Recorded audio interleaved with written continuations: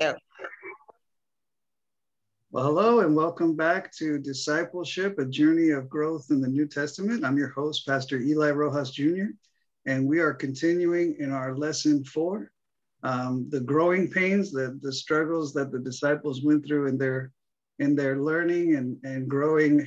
And as always, we're going to begin with a word of prayer and a request of the Holy Spirit to infuse this study time with power and with guidance. So let's pray. Dear Lord, thank you for this time that we can spend in your word. Thank you for the blessing that we have of standing on the shoulders of the people before us, and we can learn from the disciples. We can avoid some of their mistakes, and we can keep growing and developing and becoming better disciples for you. I pray these things in Jesus' name. Amen. So just a little review. We're talking about growing pains, and we've gone through all the lessons. And so if you missed any of them, they are on our YouTube page and they're on our playlist. And I've titled them appropriately, lesson part 1, part 2, and you can go through and study. We had an introduction. We've been talking all about being before they were chosen to be disciples. What was the world like?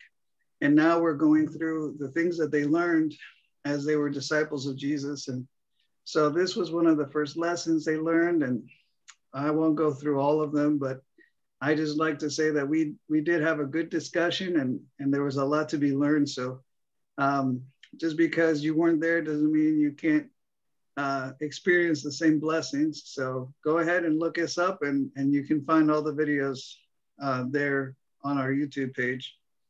And we got all the way down. We're all the way to lesson, I believe, 23.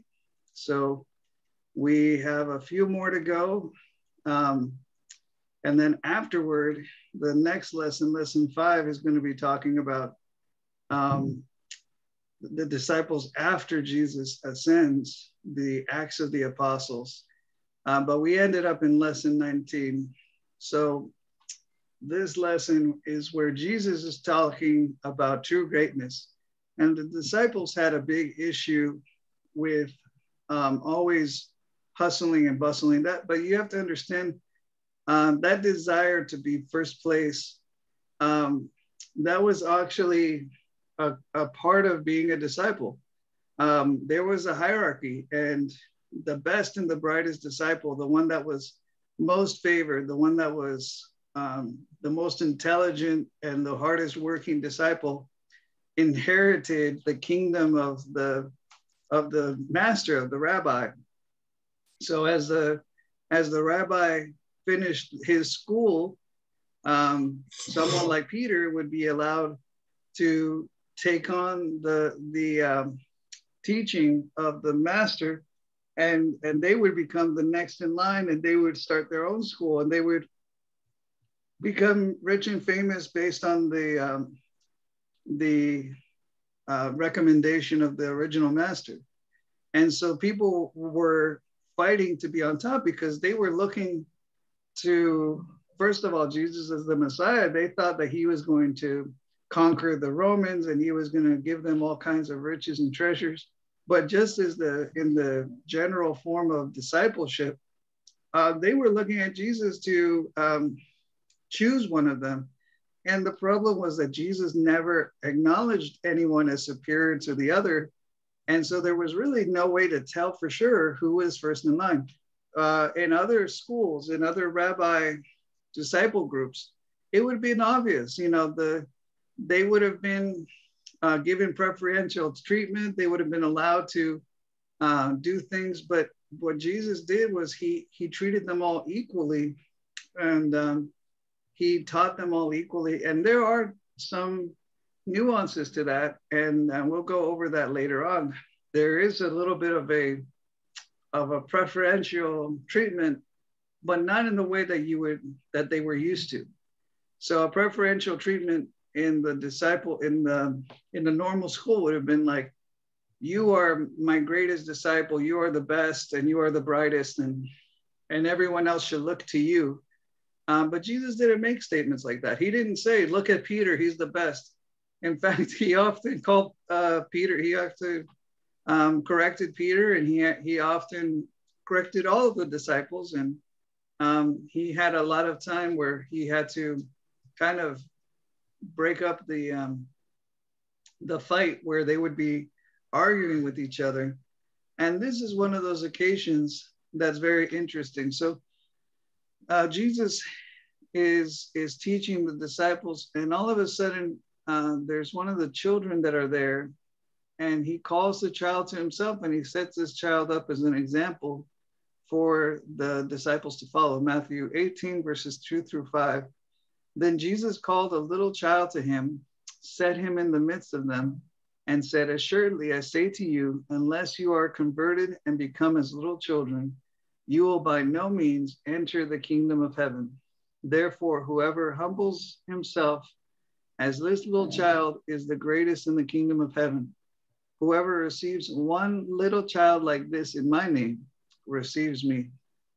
So that is a power-packed point. He is pointing them and saying, you have to become like little children, or else you won't even be able to enter into the kingdom of heaven. So my question to you is, what does that actually mean? I've known a lot of little children that really needed a spanking, that weren't well behaved, that weren't models that we should follow. So how are we supposed to be like little children? What is it that we should be following in that way?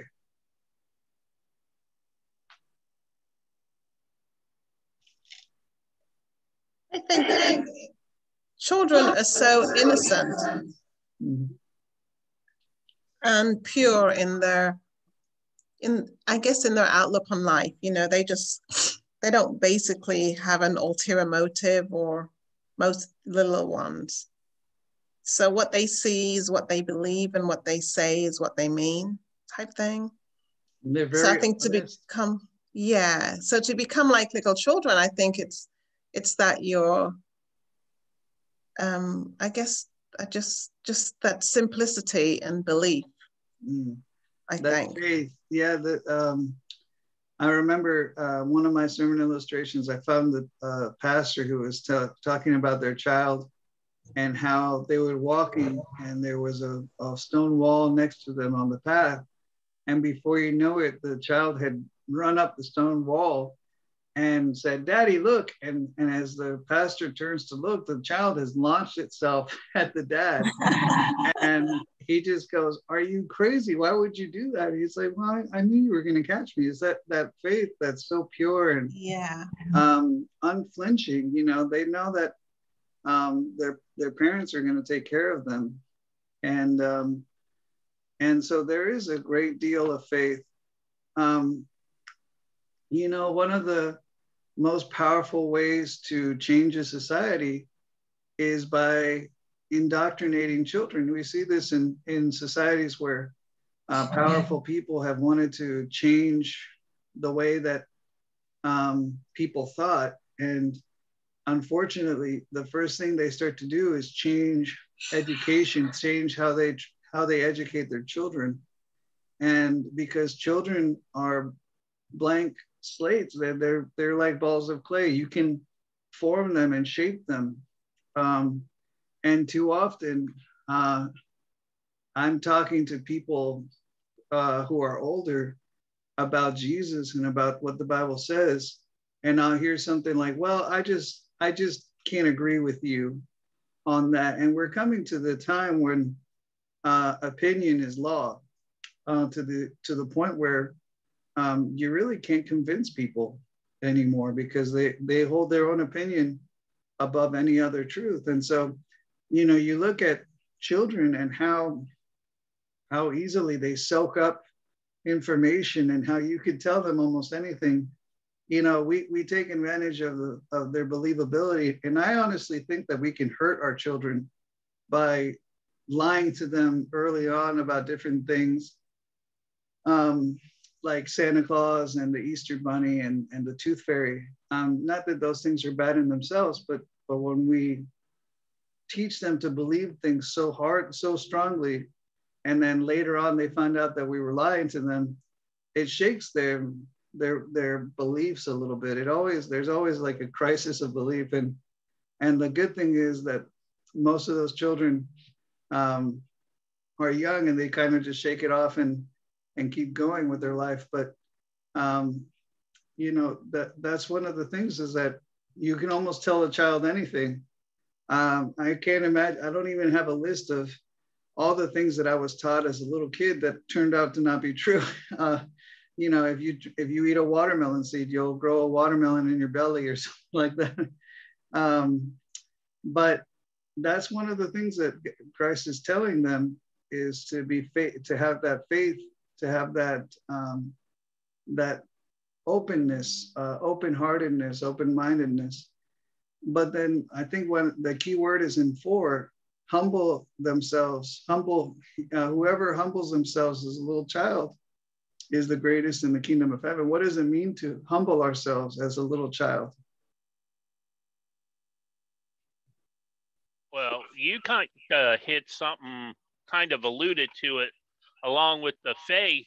One thing about a kid is they have that dependence on their father, and we need to start putting that dependence on our father instead of trying to do things our own way. Yeah, definitely. That dependence is important. Yeah. You know, especially in this society we're talking about, there was a hierarchy of honor, and the more, the higher you were in the hierarchy, you know, you couldn't help but be more proud, to be more honor societies always have an issue with pride. You know, you think about like Japanese cultures, and I mean the older mentalities. You know, a lot has changed, but in the Middle East as well, where we see this in the Bible, where you know, the brothers of Jacob's sons, the brothers of Dana, how she is taken advantage of, and for honor's sake, they end up killing an entire city. And you see this in societies where honor is very important.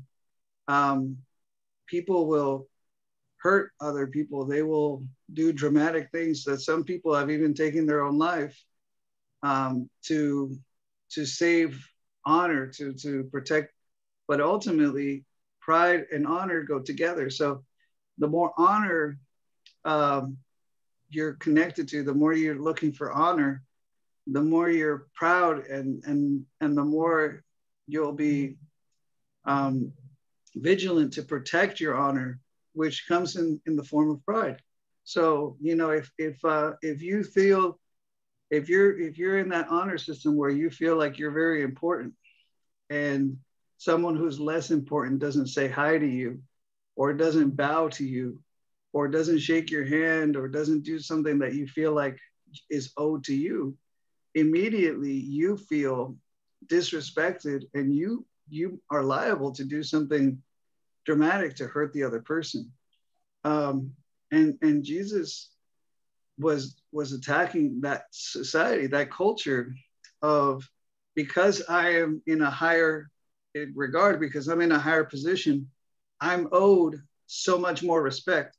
And we still struggle with that today, because we act like respect is something that you have to earn, and we act like certain people need to be respected and certain people don't need to be respected. So, you know, we talk about respecting our elders, we talk about respecting people in authority, but then we also, in the same regard, lack respect for people who aren't in authority, or we will lack respect for younger people, because, you know, okay, well, you owe me respect, but do I owe you respect? And we still have that stuck mentality where we think that if I meet the president of the company, I need to show him greater respect than I would to the janitor of the same company. But I think most of us have come to understand that that's not true. I need to respect everyone. I mean, it's not that I need to, spit on the CEO of the company, or I need to be rude to them, but I also need to show the same level of respect to the janitor, and I need to show the same level of respect to other people. And you would see children in that society were abused in a lot of ways. They were spit on. They were considered unimportant. Most of the time, I think in the temple, they weren't allowed to go into the temple until they were of a certain age. And, they had a very low level of respect in that society. And especially if you were in a bad family, and especially if you were female, unfortunately. And so there was so much disrespect that was offered to children, but children learned to be humble and just kind of, earn the respect of other people. And even in our society, if I feel like I'm important, then I feel like more respect is owed to me. And if I feel like you're more important, then I feel like I owe you more respect. But to be humble is to not expect certain people to treat you like royalty, or to treat you like you're the king of the castle, but to just accept kindness when you receive it, and not allow pride to puff you up and to make you think that you deserve different treatment. Just to be humble and thankful, and grateful.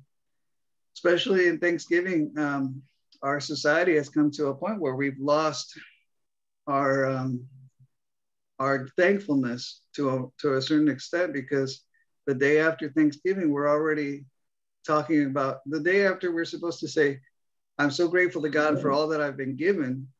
We're already talking about what else can I get?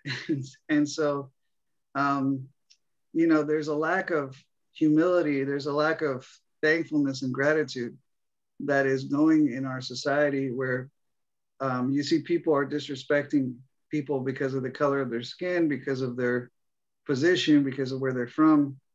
And to be humble is one of the most important characteristics that Christ is emphasizing in this point, to the extent that he says, unless you are like a child, unless you're humble as this child, you can't even go to heaven. And that should be something scary to those people, especially when pride has puffed them up and pride has made them feel like they're better than other people. Be careful, because pride is also able, we think about, murder and horrible things that are done keeping us out of heaven, but we should not be so surprised when some people aren't able to get into heaven because of their pride. And so that's a dangerous thing that we need to root out in our own hearts and minds and be like little children. Is there any other lessons that you gained from this passage that speaks to you in this passage?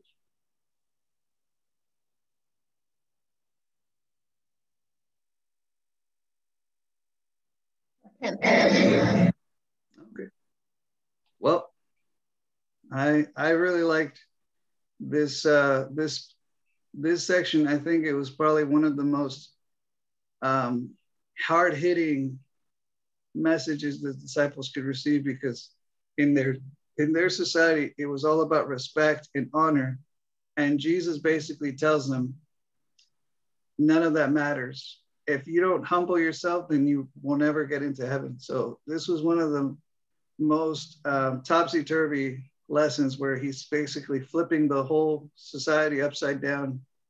And it would have been a difficult pill to swallow. In fact, to the day that Jesus died, the disciples were still arguing over who was going to be the greatest in the kingdom of heaven.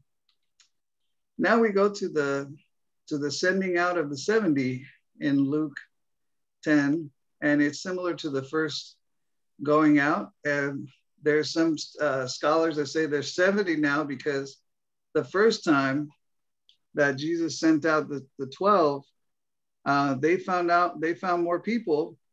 And so you look at how many times 70 is divided by 12, and it's about six times. So basically all the disciples went out and found 6 more disciples to follow and to lead in their ministry. So as early as a year into the ministry, a year into being disciples, they were already tasked with finding more disciples and growing the ministry.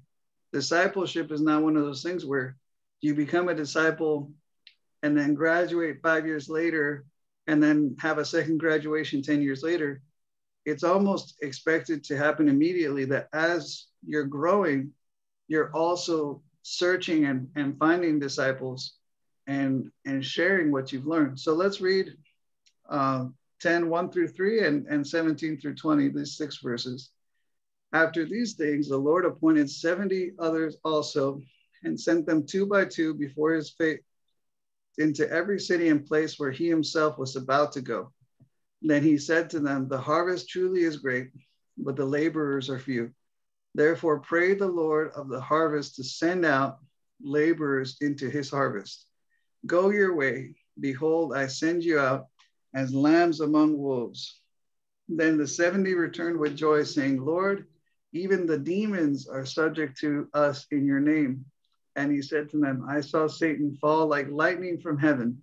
Behold, I give you the authority to trample on serpents and scorpions and over all the power of the enemy, and nothing shall by any means hurt you. Nevertheless, do not rejoice in this, that the spirits are subject to you, but rather rejoice because your names are written in heaven. So this is a powerful passage as well. We see the disciples going out 2 by 2, which is kind of tough for us single people. And it is a ministry that requires relationship. Not that you have to go with your significant other, but you need to go with others. You need to take partners, because Christ did not create us to be doing everything on our own. He wants us to team up with people. He wants us to work together to do the church. We have a problem in our society where about 20% of the congregation is doing about 80% of the work. And really, it's had its negative effect, because a lot of people in churches are lethargic. They're not active. They have a poor spiritual growth, and they kind of go year by year, unchanged, unmoving. God is expecting us as disciples to find a ministry partner and to go out into the community to talk about Jesus, to not just evangelism, but ministry. You see that the disciples were casting out demons and healing people and doing all kinds of things. So that goes into health, that goes into spiritual battle, spiritual conflict. It goes into all kinds of areas. So we shouldn't think that that our only job is to preach, because there's a statement by he's a famous church father, starts with an A. But anyways, he said, preach in all times, in all seasons, and if necessary, by all means, use words. In other words, we have to live our testimony. We have to go and make a difference. But all of us are called to do some kind of ministry. All of us are called to be active in our communities. And not all of us are called to preach, but to witness. It's conversations, it's relationship building, it's things like that. So let me ask you this question. Why do you think our disciples today are so underprepared to do things like cast out demons and heal and perform miracles and things that are so clearly visible in the Bible? Why is it that we are so underprepared today to do these kinds of ministries?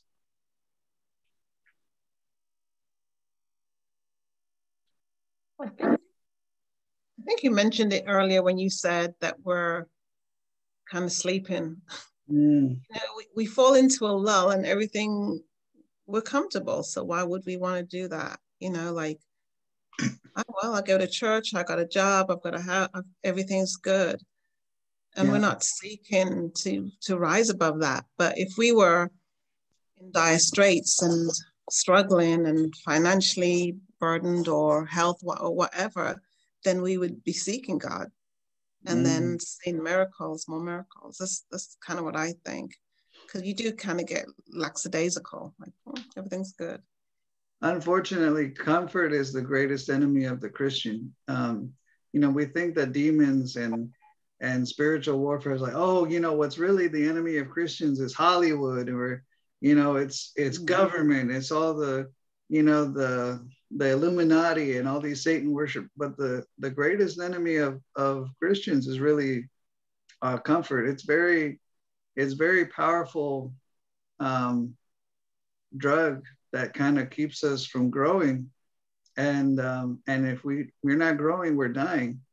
And unfortunately, a lot of Christians, they don't want to get beyond their comfort zone. So it's very uncomfortable for us to be, especially if you've had a long week and you're like, man, I'm so tired. I just kind of want to chill out and not do anything.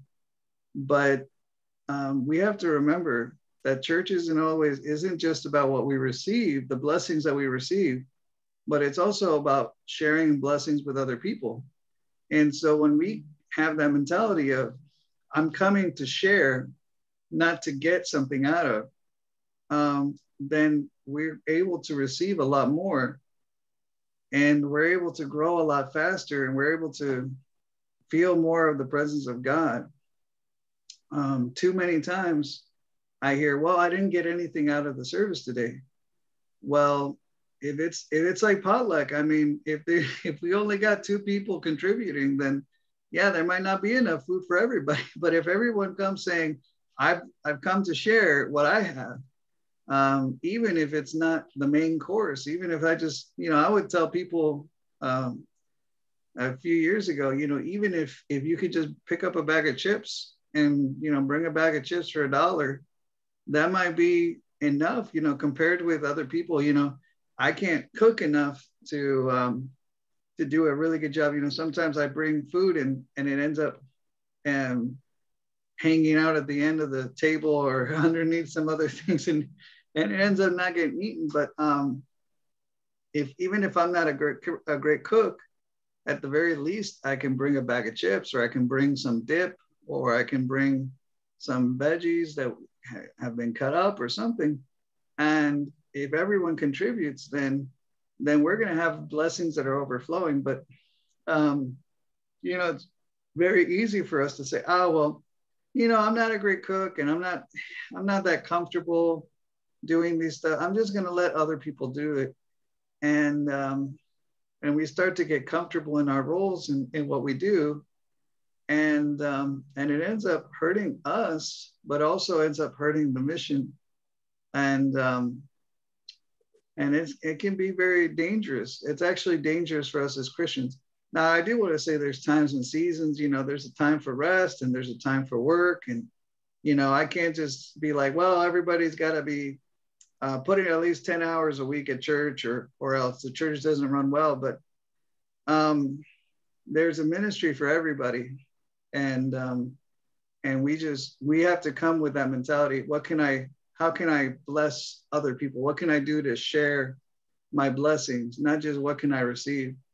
But God is calling us, even if we've only been members for a year, or we've only started learning. God is calling us to work in ministry, to reach out to other people. And there's a lot of work to be done. The verse 2 says, the harvest truly is great, but there are laborers are few. So I've been praying this prayer, and I hope that you all will join me in praying this prayer, that he will find us more people that are willing to work and help and do the ministry. I think we have time for a couple more lessons, so let's keep rolling. Any other comments before we move to the next lesson? Okie dokie. All right, let's go. So the next one is Mary and Martha. I might be having deja vu, but anyways, Mary and Martha. So let's read it. We did cover this. We totally did, but it's okay. And this is a nice refresher. So we'll go through this quickly. Yes. And Jesus answered and said to her, Martha, Martha, you are worried and troubled about many things, but one thing is needed. And Mary has chosen that good part, which will not be taken away from her. So because we've covered this before, let's just say something briefly. And Mary and Martha are both important for ministry. But we have to remember that in this conversation, they come to symbolize work without relationship, and the importance of not just being busy in ministry, but also being connected to Christ. So it's almost the difference between legalism and relationship and love. And so we can be busy in our Christianity, where I can look at myself, and our elder Rob has these things like badge of honor, and he says things like that, that kind of go along with it, where we think, okay, well, I go to church every week, I'm helping out with this and that, I'm doing this. The other day I told my neighbor about Jesus and I gave him a book. Look at all these badges, and we're working, but we're focusing more on what we're doing and not so much on the relationship that we should have. And the balance needs to be both. We need to do the work that is before us. I mean, if Martha wasn't working, I think she was putting too much pressure on herself. But if she wasn't doing anything, then nothing would be done, and everybody would be sitting around waiting for something. But Mary emphasized relationship more than busy work, because what Martha was doing was probably not urgent. It's probably something more like, well, this kind of needs to get done, or we need to post and everything. But have you ever seen an event or a party or anything where it's too planned? It's got too much structure, and you're like, well, I'd really just like to relax and enjoy myself. And it seems like Martha was doing busy work, and she was overdoing the tasks, and really she could have just relaxed and just spent time with Jesus. And we need to make sure that as much as we do, even as I speak to you, I kind of speak to myself as a pastor. I'm not working 9 to 5. I'm working 7 or 8 to about midnight, or sometimes a little later. And I can be, I could say to myself, oh, well, I'm working on my sermon, so that's all I need for my devotional time. For my devotional time, I'll just work on my sermon. Well, I can be doing work for the church without connecting with Jesus. And that's very dangerous. And that's something that a lot of pastors end up doing by mistake. So we need to not just work for Jesus, but make time for Jesus. Any other thought before we get to the next lesson? I just want to say, I've been a Martha in the past. And it's just getting that balance between, what needs to be done, and knowing when to take a break or stop and, at the foot of Jesus. Amen. Because after a while, it becomes like a chore, you're just doing, and it's just like a run over from the work week. So it's easy done. So you've got to be wide awake, kind of seek God. Amen. Yeah. So the next lesson is the discussion with the Jews. And I do believe we're finally getting to the new part. So sorry, I thought I had edited it, but it's tough when you miss a couple weeks. So I did miss, I think it's been 3 weeks since the last meeting. So I didn't remember where we left off. But so John 8:22 through 26. And I do believe we went over this too, but anyways, so the Jews said to him, will he kill himself because he says, where I go, you cannot come. And he said to them, you are from beneath, I am from above, and you are of this world, and I am not of this world. Therefore I said to you that you will die in your sins, for if you do not believe that I am he, you will die in your sins. And they said to him, who are you? And Jesus said to them, just what I have been saying to you from the beginning. I have many things to say and to judge concerning you, but he who sent me is true. And I speak to the world those things which I heard from him. And this was a very important point, because this is him, without getting in trouble, he's making a public statement of his ministry and his authority as the Son of God, not just as a good teacher. And the disciples are witnessing that they're starting to understand more what it means that Jesus is the Messiah, that he is going to help, that he's going to forgive the sins, and he's going to do all these things. And this was just a moment of conversation between him and the authorities. And it's a deep challenge for us. We need to bring our sins to him, and we need to, instead of our like we were talking about comfort, one of the children of comfort is self-righteousness, where we justify ourselves and say, well, I'm really not that bad. I'm really not doing anything terrible. I'm really okay. There's really nothing that I should feel guilty about. And guilt is only supposed to drive us to Jesus. It's not supposed to hang over our heads. It's really just supposed to tell us, hey, there's something that you need to fix. And then we fix it. And that's how we're supposed to deal with our sins. But where we justify ourselves, we can be in a lot of danger, because when we justify ourselves, we lean on our own understanding, and without meaning to, we can let go of God's hand and try to do our own righteousness, try to lean on our own righteousness. Well, let's keep rolling, because I do want to get to the other lessons as well.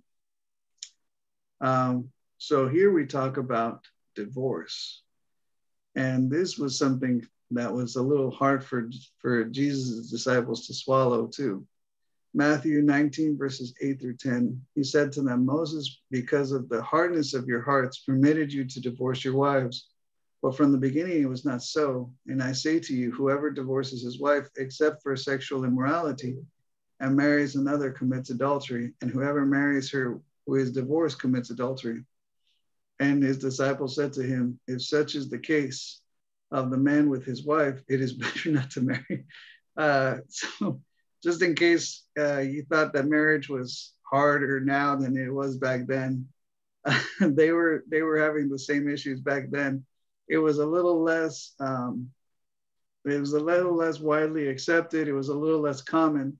But his disciples, when Jesus says that the only exception to divorce is sexual immorality. And there's some things to be studied about that, and we can go into a deep discussion about the right conditions for divorce and the right situations and things like that. But unfortunately, we live in a sinful world, and unfortunately things don't happen the way God intended. And this, we can say more about this in the sense that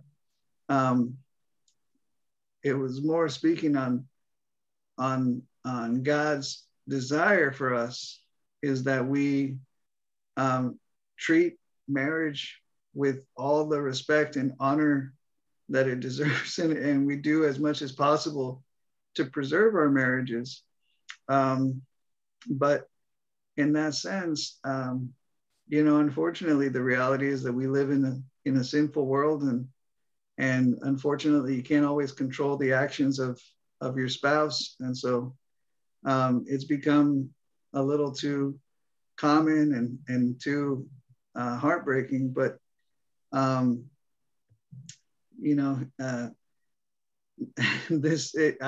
find that their response is a little telling, because we know that Peter was married before he was a disciple, and we know that some of the other men of the disciples in his group had gotten married at some point, and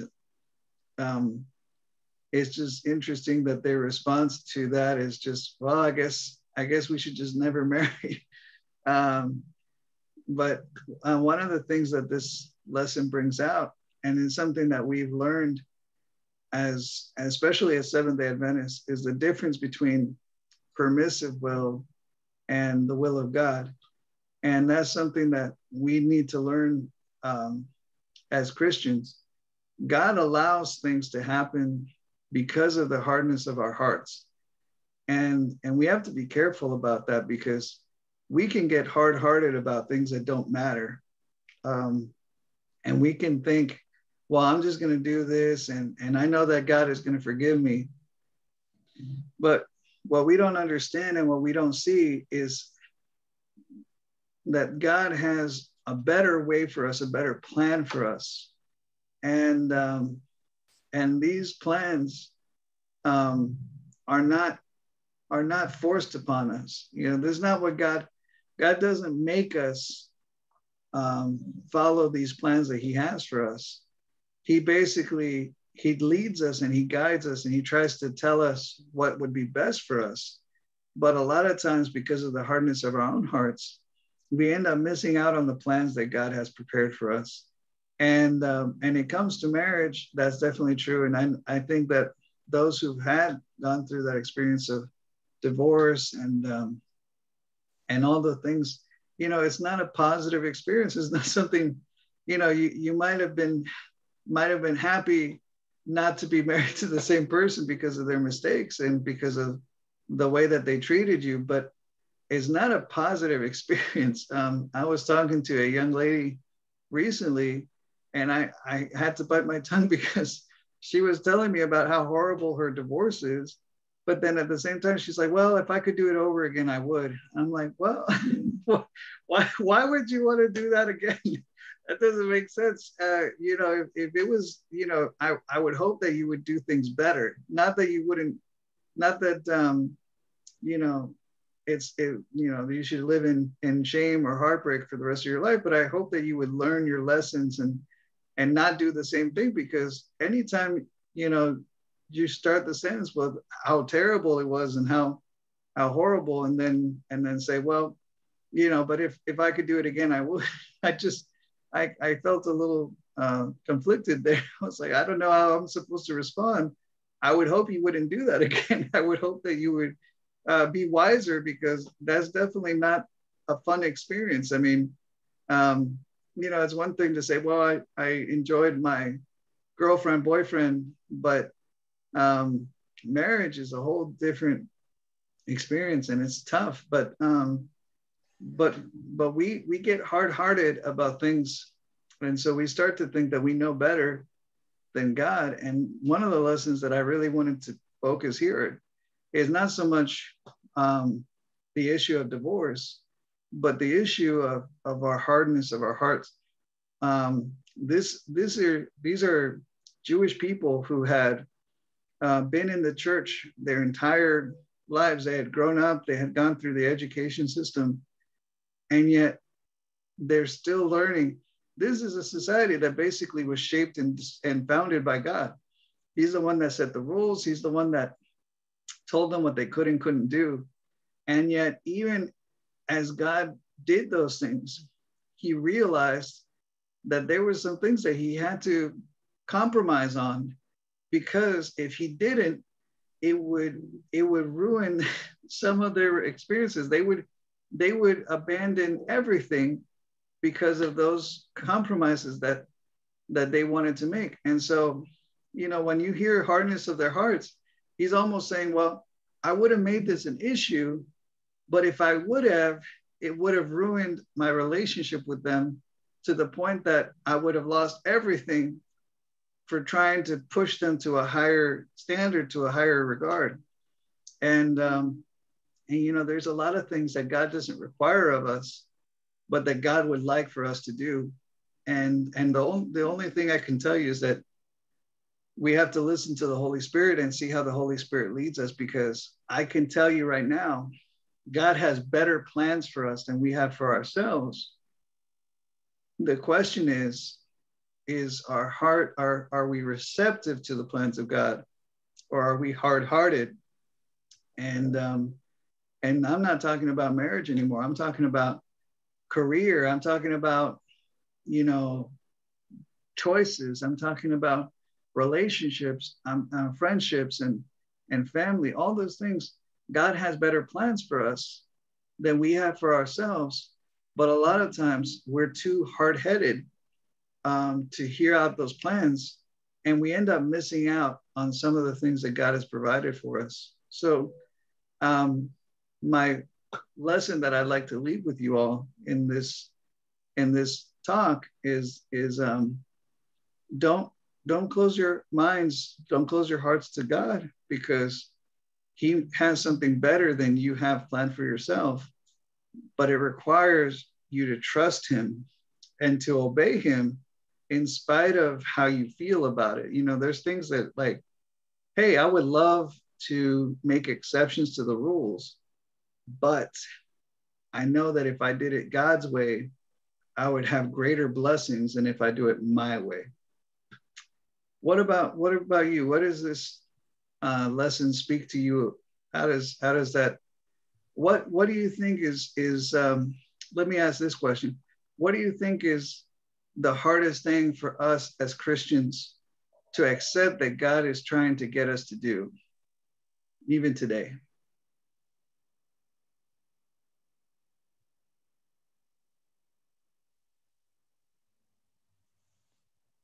I hate to be the first person to talk. Everyone's invited, but I think the rest of them are shy. So go ahead. I think this lesson has really just revealed yet again that it's really the heart. It's our heart situation that's the problem. Because if we have a childlike heart, we don't think bad of anybody or evil, or we want to do them harm or selfishness, and then we can forgive them and love them as Christ, as God loves us. And that goes across the whole realm of life. When you work with somebody in a marriage relationship, everything, it's just like, just forgive instantly and love them as Christ does. That's a good point. I think a lot of people in our society struggle with forgiveness the way that God is asking us to forgive people. We have there's a statement that's from Jesus where he says, love your enemies, because do good to those who persecute you. And he says something behind that is really the key to everything. He says, because if you love those who love you, what difference is that from the rest of the world? if you do things the way the world does, and a lot of Christians have gotten into the habit of really being like the world in how we do things. You know, the world looks at Christianity and says, what's the difference? You want me to give up my music? You want me to give up what sins I'm committing and all the things that I enjoy? But tell me how much happier Christians are than I am, because when things go bad, they lose their faith, just like I do. When they're happy, they're fine. And when you're their friend, they treat you like gold. But as soon as you are not their friend, they talk about you behind your back. They persecute you in their own way. They do all these things. And so what's the difference between a Christian and myself? If you love those who love you, if you are kind to those who are kind to you, then you're just like me. And that's one of the hardest things for us as Christians is, okay, I have to love people who are mean to me. I have to have the joy of the Lord even when I'm sad. I have to have faith even when I'm blind to what's going on and I have no idea what's going on. I have to trust God even when I don't like it. I have to obey God even when it goes against my will. And a lot of people are not living in those realities. They're happy when they're kind to those who are kind to them. They forgive those who are easy to forgive. But Christ is calling us to a greater reality. But because of the hardness of our own hearts, because of the unwillingness that we have to forgive, the unwillingness we have to do those challenging things, we miss out on some of the greatest blessings of being a Christian. And it's something that I hope that we all will challenge ourselves with. I love my parents to death, and that's easy. But do I show the same amount of love to people who treat me rudely? Do I show the same amount of forgiveness to everyone? Because that's the real difference between Christians and non-Christians, is that even when I'm sad, I have the joy of the Lord. Even when I'm frustrated, I still have patience.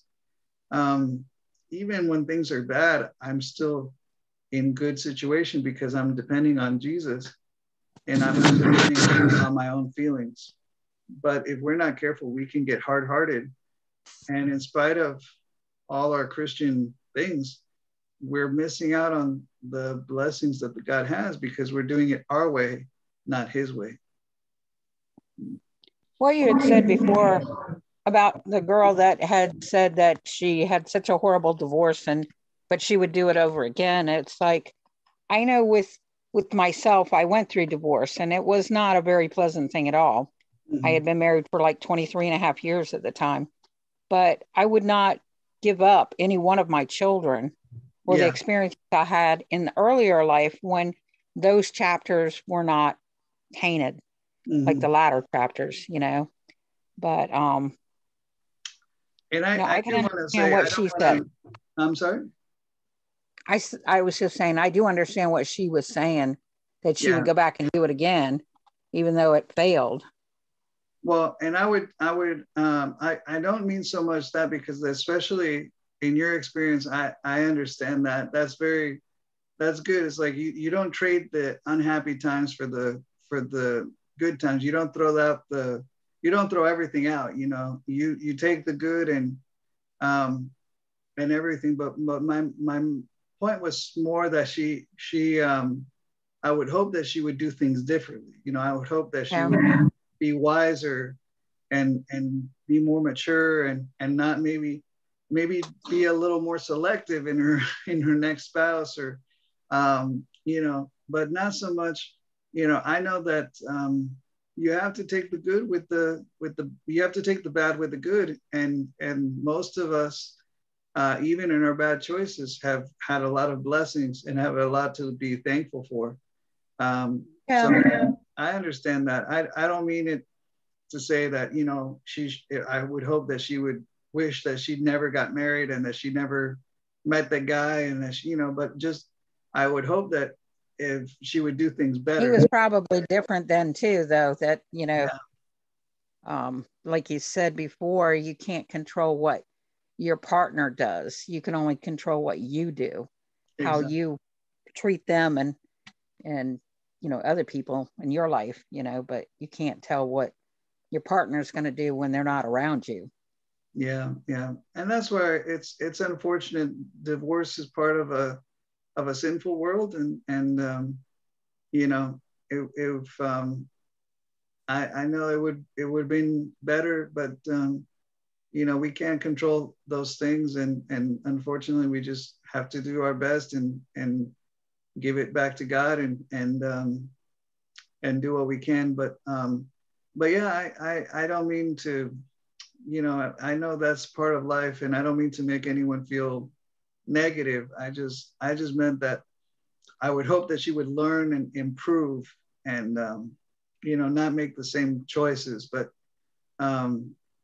yeah, it's part of life, and it's just great that we have so many things, so many blessings that we can take out of those relationships, that I'm glad that even in those painful moments, you can look back on all the joys that you experienced. So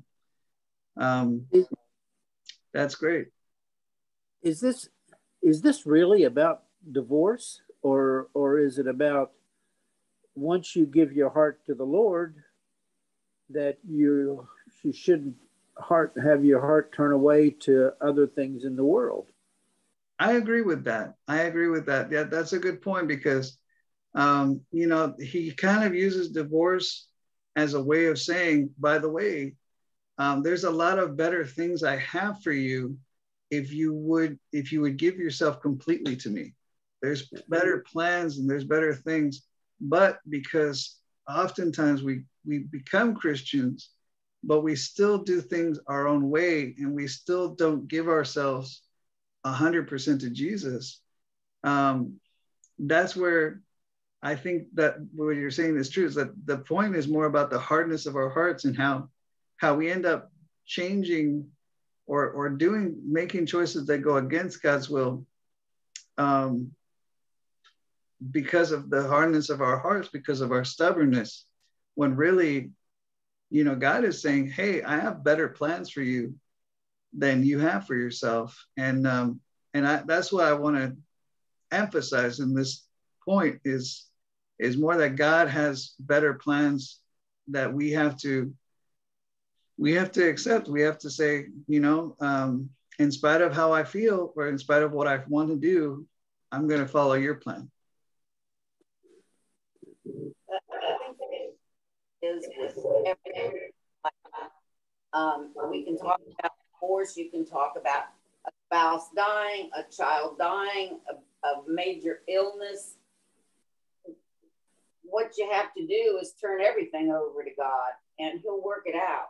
And sometimes it's amazing to see how He works it out, and learn, and how it does soften your heart, and how you can be, you can show other people how to get through these situations.